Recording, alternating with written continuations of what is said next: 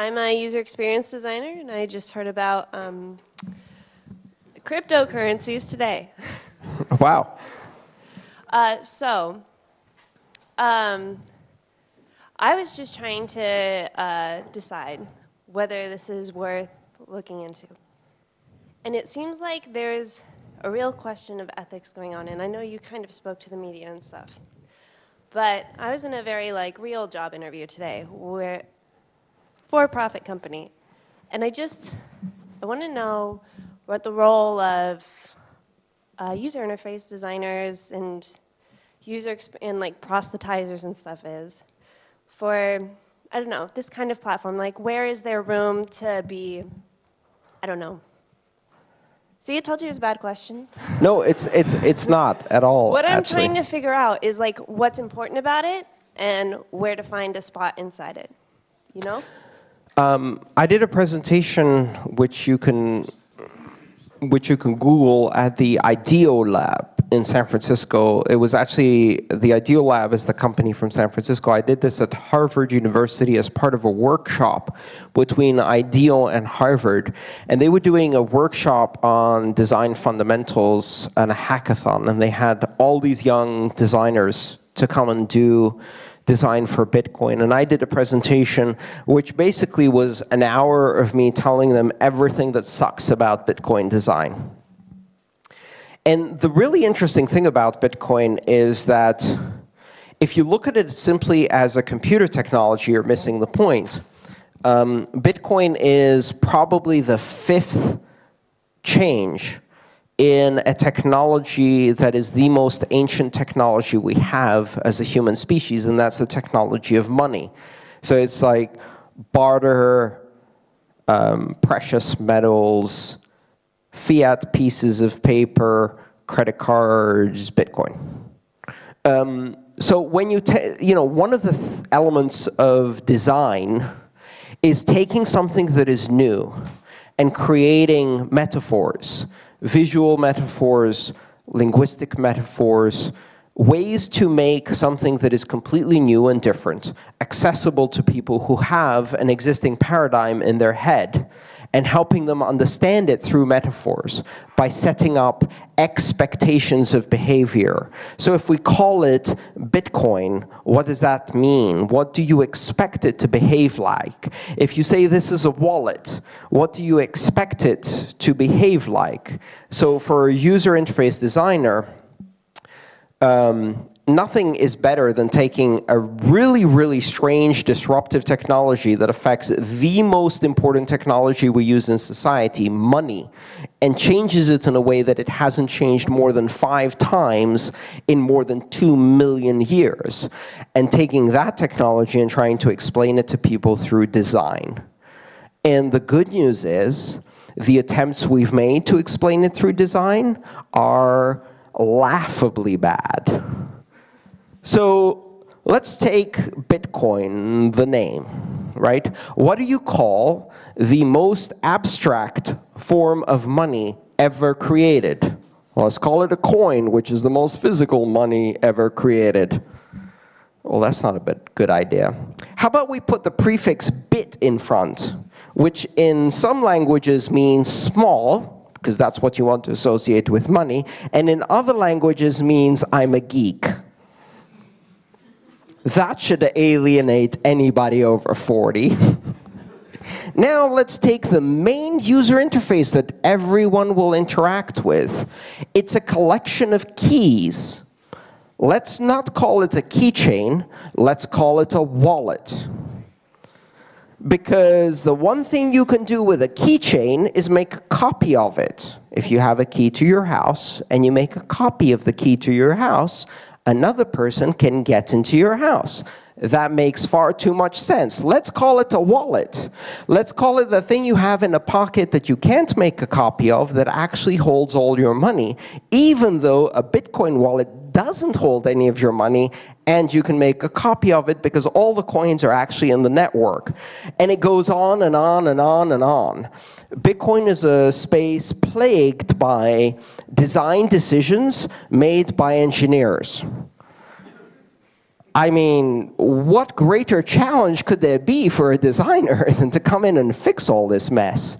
As far as work is concerned, the interesting thing is that this space has been generating thousands of jobs, well-paying jobs. There are over $2 billion of investment that have flowed into this space just over the last 2 years, in a time when outside of this space, the vast majority of jobs are minimum wage, unqualified, and in this space, the jobs are creative and sophisticated and highly paid. I know you said you had an interview for a real job that pays real money, and I understand that. This has been my real job, and I've been earning fake money, internet money, Bitcoin money, for just over 3 years now.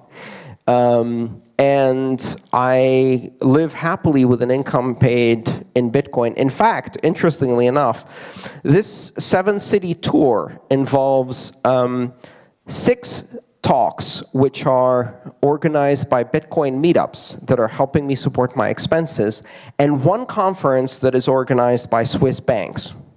Who do you think paid me faster? I sent the Swiss banks the invoice, then they asked me for the SWIFT code, but my bank was closed, so I had to wait until the next day. Then I called my bank, they gave me the SWIFT code. I sent them 4 pages of instruction. They made the payment, nothing happened for 2 weeks. Then I followed up with my bank, and they told me that they can't find the payment, so they asked me to follow up with their bank. But my bank was open, but their bank was closed, so then they followed up with their bank the next day, and they couldn't find the payment, so they asked me to follow up with my bank, but my bank was closed. So the next day, I called my bank again to ask where the wire transfer is, and you say, no, you see, what happened is this is a US dollar account, and they sent Swiss francs. Like, so you converted them. No, we can't convert them. If the wire is in Swiss francs and the destination account is US dollars, it can't go in.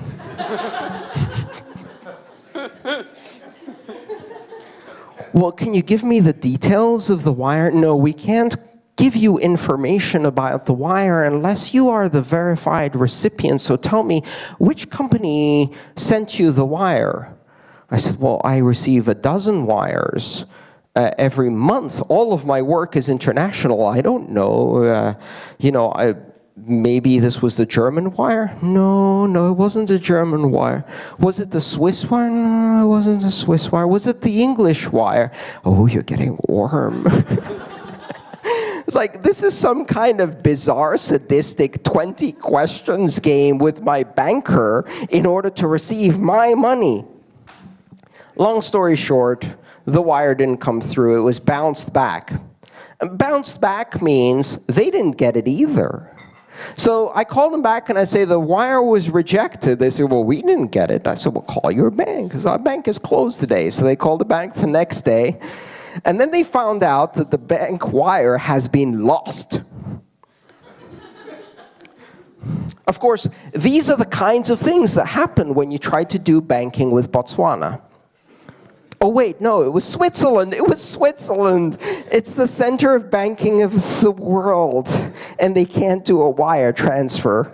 So they're still looking for the wire. It's been more than 7 weeks. They haven't received the money back.